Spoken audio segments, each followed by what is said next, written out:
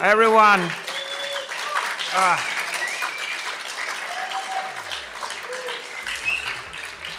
So I'm a bit sorry, I'm recovering from a flu, so I'm a bit tired, but I will do my best.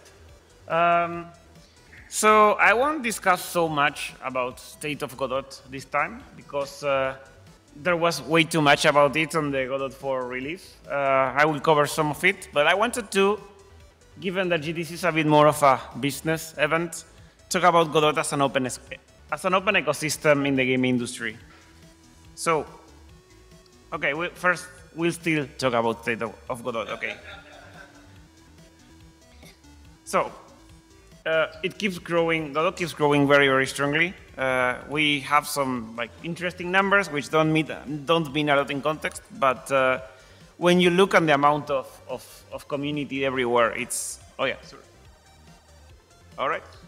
So when you look at the amount of community, it is growing very quickly. It's catching up to the other game engines in community very quickly. It's already half the size of Unreal and one-third the size of Unity, while 2 years ago it was just a fraction of that. So it's catching up very, very strongly. You know already that Godot 4 is out. It's been almost 4 years of development, really hard work. Large rewrite of the whole code base. We did a lot of engine modernization. A lot of code was very, very old, from the 2000s. Godot got very popular, but the code base was very old, so we had to rewrite a lot for Godot 4. There was a very, very deep engine modernization that keeps going. This is just the beginning, unfortunately. And well, here we are at GDC, no vacation yet. So after GDC, maybe it's going to be a good time to rest a bit. You can see in the Google trend how Godot has been growing. It's pretty crazy. Godot 4 is that peak that you have seen from the previous weeks. So it keeps going up really, really strongly. The Godot contributors are really the best. You have to know that Godot 4 was made by more than 1,000 people contributing, donating their free time to the project. Around 800 pull requests a month. So you know Remy has been doing an incredible job, so please applause for him.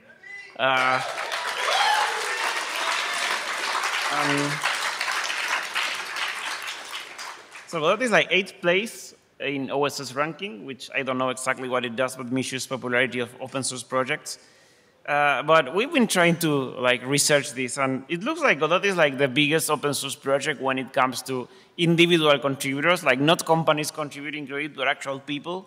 In that sense, it's just one of the biggest open source projects you're going to be finding. So, what else?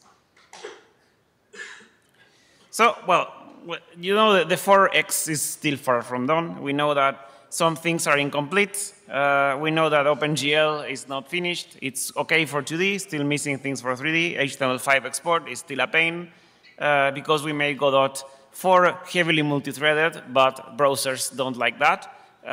So we probably need to make a version in Godot 4.1 that is not multi-threaded like in Godot 3 for it to work properly on the browsers.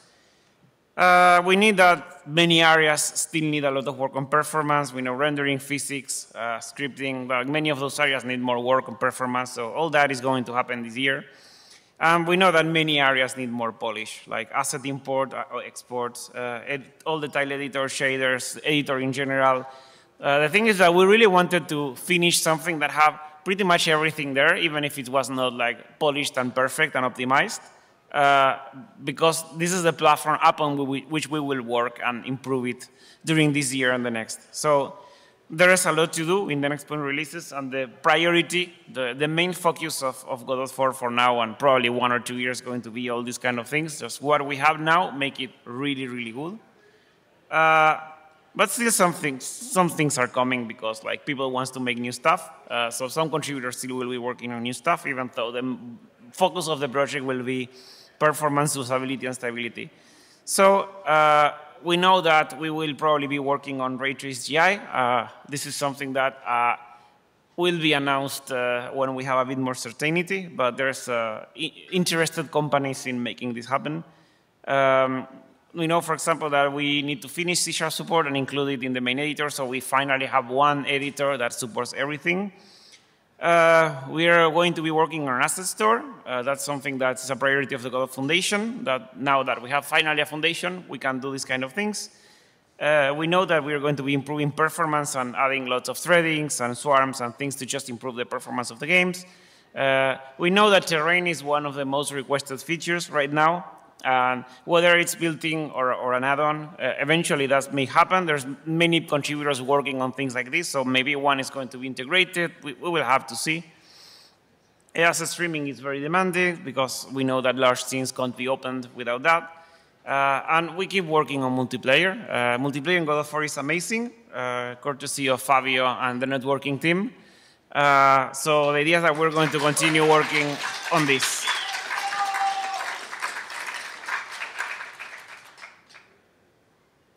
So that was it for the state of Godot. I think we will be covering this more in the coming months.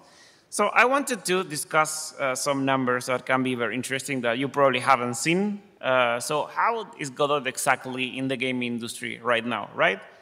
This is not information that is so easy to access, so we're going to be sharing. So right now, let's discuss Steam, because it's the platform with the least roadblocks. Sorry, my pronunciation sucks. So the thing is that consoles is a bit difficult because like kind of hit and miss right now. Not all platforms are supported. There's no official middleware. That's hopefully going to change. With companies like W4 working on like proper official middleware support for Godot. That hopefully will happen this year. But I think mobile is a bit difficult because one of the problems we have right now with mobile is that many people want to do mobile games, but if you want to monetize or other things, you still need access to SDKs like AdMob, Firebase, and different things. And those companies don't support Godot yet. But that's also going to change, in large part thanks to companies like Ramattack, who's working on better integration of SDKs to Godot. So all that kind of things that are limitations of Godot because it's open source. The good thing is that an ecosystem is building to handle these kind of things around it. So that's probably going to be interesting. So you can see here, probably, this is the amount of games published with Godot versus Unreal and Unity. You can see that Godot is still very tiny. But if you compare the growth of Godot versus the other engines, Godot is growing at around 60 to 80% every year. This means that take the amount of games published to Steam, take 60%, add it, and that's what you get next year. So that means that Godot is growing very, very, very strongly right now. Like the numbers appear small, but the growth is enormous. Like if you compare to Unity or Unreal, they are probably growing at 5% or something like that.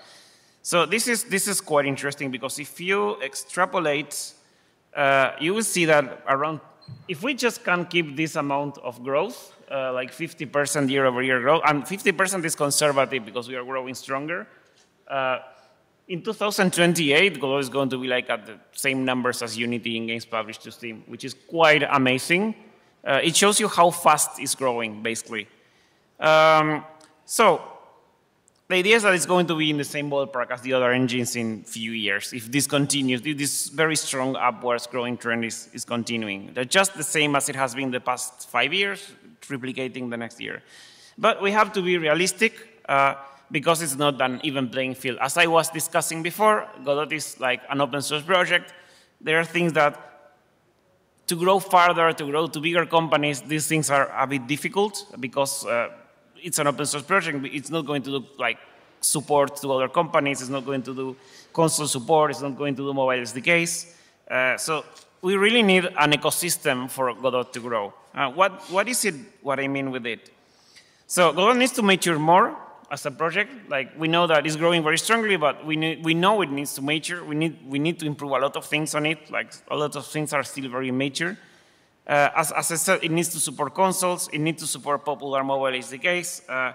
We need, like, for larger companies, they need customer success. They need enterprise services.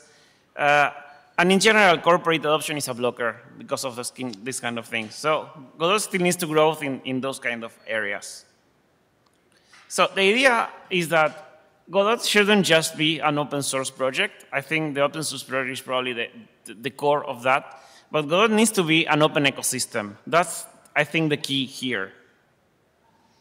If you have been like me in the 90s, I don't know, maybe many of you are a bit young, but if you have followed the growth of Linux in the 90s, it's a very, very similar situation. People loved Linux, they wanted to use Linux, they had it at home, but then when they had to like do stuff with servers and things like that, nobody used Linux. You had to use Solaris, you had to use ICE, you had to use different things, like Linux wasn't the go-to thing, or you use Windows Server and that kind of things, because Linux was like a hobbyist tool, there was no companies behind and things like that.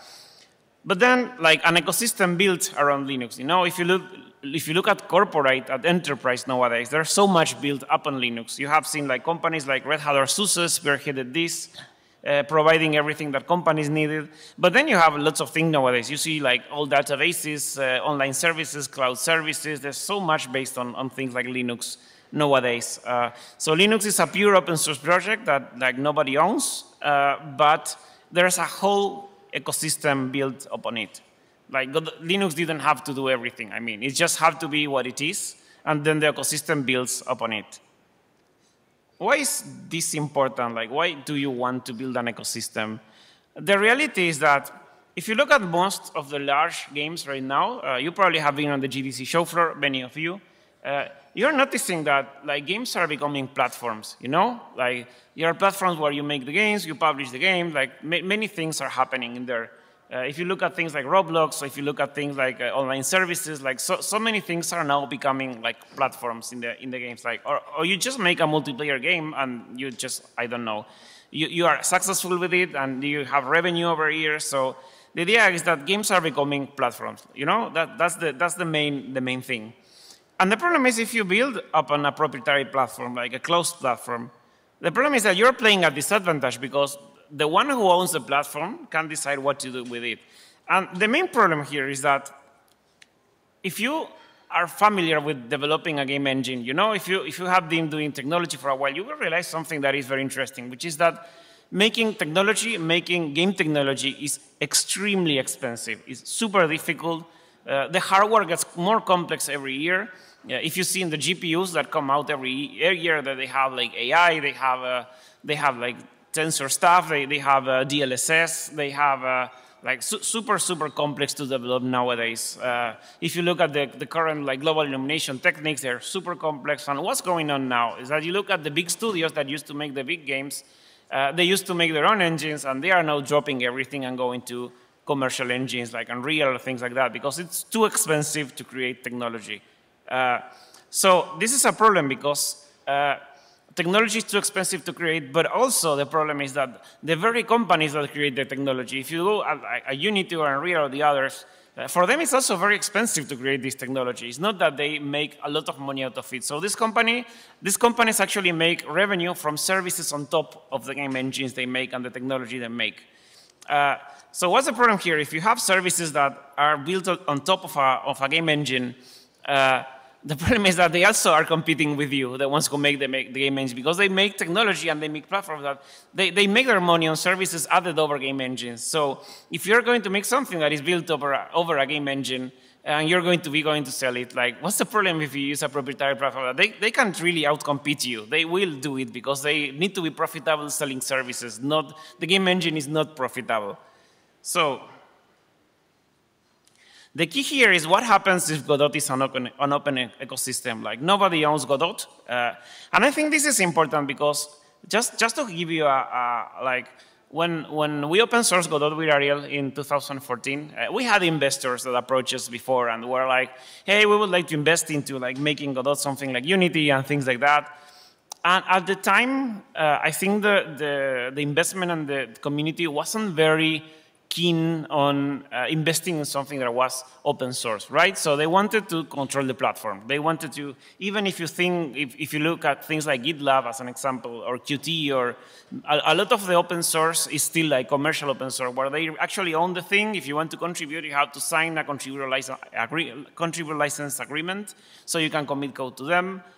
So they are open source, but like they still own the thing. And the reality is that because I was born like and raised in the 90s and I saw what happened with Linux and many other technologies there, the reality is that to me, If the platforms are completely open and nobody owns them, then this is a lot more powerful as a market opportunity for everybody, because that means the platform is completely open, nobody owns the platform, and then everybody can build upon the platform, and then everybody like can share their success with each other. If you look nowadays at the enterprise software, like it builds up an open source software everywhere. Like you see, all using the open platforms, like they make new services based on open stuff all the time. So the industry has grown enormously, and it would be like ridiculous to think that nowadays, if you're working on enterprise, you're not going to build up an open source. So the thing is, if we had made Godot something closed or open source but owned by the company or something like that, the reality is that it would never have grown as much as it did, because the reality is that Godot is growing because everybody who works on it feels part of it. You know, everybody who contributes to it benefits the same. There's not one company benefiting the more from it. So the idea is that because Godot is something that nobody really owns, it has the opportunity to become like an open ecosystem, just like Linux did back in the day. And commercial providers and community can coexist and collaborate in harmony, like building upon it and doing whatever you want. So if we do this, everybody wins. As an example here, you can see there's the beginning of this beginning to happening, like this, there's W4 Games, the company we created with Remy, but there's also like Pineapple Works, there's Ramatak, the Godot Foundation is now the actual owner of the Godot trademarks and the Godot repositories and everything. But the real power that the Godot Foundation has is that it is trusted by those who use Godot. If the Godot Foundation were to do something that like makes this trust be broken, then somebody will just fork the project, because there's so many contributors to Godot, like thousands of people. Like there's no company that can now like control it or entity that can control it. So the most the Godot Foundation can do is probably like organize it and help it grow. And this is the main reason that it was created. So why does this work exactly? I think this is something that I just explained, but just to make it a bit more clear. Like, as I said, game technology is extremely expensive to develop. Can you imagine somebody nowadays creating an operating system from scratch, like doing Linux again? Like, nobody would ever think about something like that, right? So game engines are also extremely complex. It's very difficult for somebody to create one. My experience doing Godot for so long is that maybe you can create a renderer, maybe you can create a physics engine, but like 98% of the work is usability related, like making it easy to use, making it sure that everybody uses it and feels like they are using something that was designed for them. Because it's just, if you just throw them the features, it's going to be very annoying to use. So game technology, as I said, is very expensive to develop. If you look at proprietary versus open source, the cost of the core engine for something open source is very low because everybody works on it. Versus proprietary, like Unity or Unreal, there's one company working on it, and they have to bear all the development costs. And what's happening now? You know that Unity is an open company. You probably have seen their reports now that they are a public company. And it's very interesting because they have like $1 billion in income, which is absolutely crazy. But they have like $1 billion in spending, so they are actually not making money. It's very ridiculous. And the problem that they have now is that most of the cost for developing something like that is so expensive is actually research and development. So companies like this are forced to either diversify to have more income or cut on research and development and make the product worse. And this is a very difficult situation if you are working on a proprietary game engine right now. So the thing is that once you have something that the base platform, like you want to have customer success. What does customer success mean? Like helping others make games or platforms successfully. Like you can do like training, you can do support, you can do all kinds of things that are helping others. Like if you are the owner of the company and you make this, yeah, this is a monopoly, right? So you're the only one who's going to make profit of it. But if it's open source, like there's lots of companies that conduct customer success. If you recall what the slide I showed before, like Red Hat did customer success, SUSE did customer success, and there were many other companies. So this was allowing to grow the ecosystem and the community. So then you have products and services revenue. That was the thing that what I was saying before. If you own the game engine, you can like make profit of the, like you're in line in priority for the profit of the products and services. So if somebody else comes and does something cool, you're like, oh, well, I'm going to make it first party. And like just, thanks for the idea, by the way. Like, you remember things like PUBG and things like that. So the idea is that if you make something successful, the proprietary company making the technology can easily outcompete you. But if it's something based on open source, you're totally safe because you know that everybody is building on. You at much compete in equal terms with every other company in the same ecosystem. You don't have the risk of the company owning the ecosystem to outcompete you. So the thing here is that also the profitability is very high because you can focus entirely on your products and services. And the companies making technology, like in the proprietary way, they have to spend so much in research and development that they are not really very profitable. So I think it's a great opportunity, as I was saying, to build and create an ecosystem up on open source, on something like Godot. So how do we make this work? Why is this important? So I think it's very important here if you're building a platform based on a game engine. If you want to work on Godot or any other open source game engine, I think you really have to build up on Godot. Not really just, I made my service and it works in all these platforms, okay? Because that's okay, but that means that your service is very limited because the user still needs to adapt the engine to the service. But if you're building up on Godot, that means that you can make something a lot more coherent that just works, you know? You don't have to work there. You don't have to work on integration. Like, just a very simple example. Everybody is offering online services right now, yeah? And they offer online services for Unity, Unreal, maybe Godot. That's okay, you're selling this, but what's the problem? The user has to integrate to those online services, and that has a lot of effort because it's not a just work things.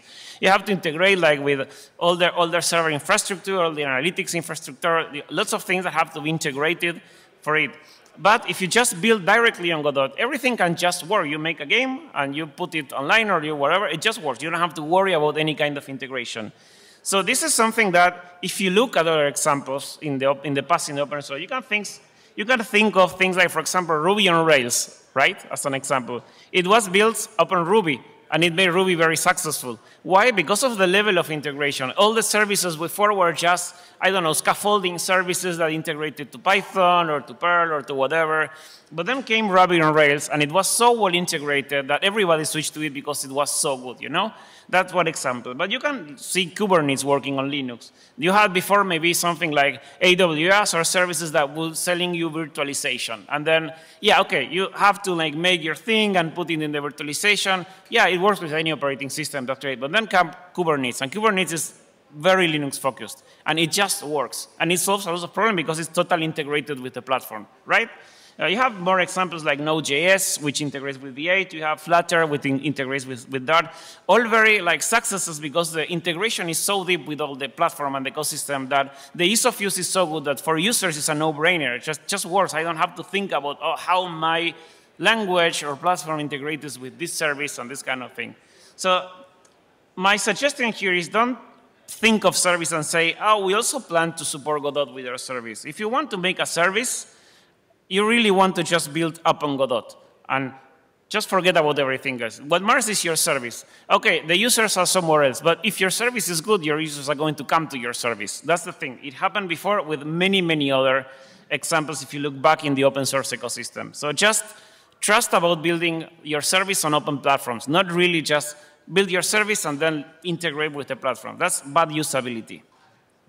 So the idea is that we need to start thinking the game industry as an open ecosystem. The game industry has been far too detached from the rest of the software world. If you look enterprise is now an open ecosystem. Everybody uses open source. They mix and match open source. They build up on open source. The game industry is something that for some reason was very isolated from the rest of the software industry. But now you can see with things like Godot that there was not really any real reason for that to happen. So the idea is that Godot can spearhead this, but eventually others will come. You will be able to use things like Baby or 3DE and other engines. You can leverage these platforms in the future and just like build an open source in the game industry as an open ecosystem. So we will all own it and we will all benefit from it. I think that should be a learning to learn from enterprise if we are working on gaming. And that should be it. Thank you.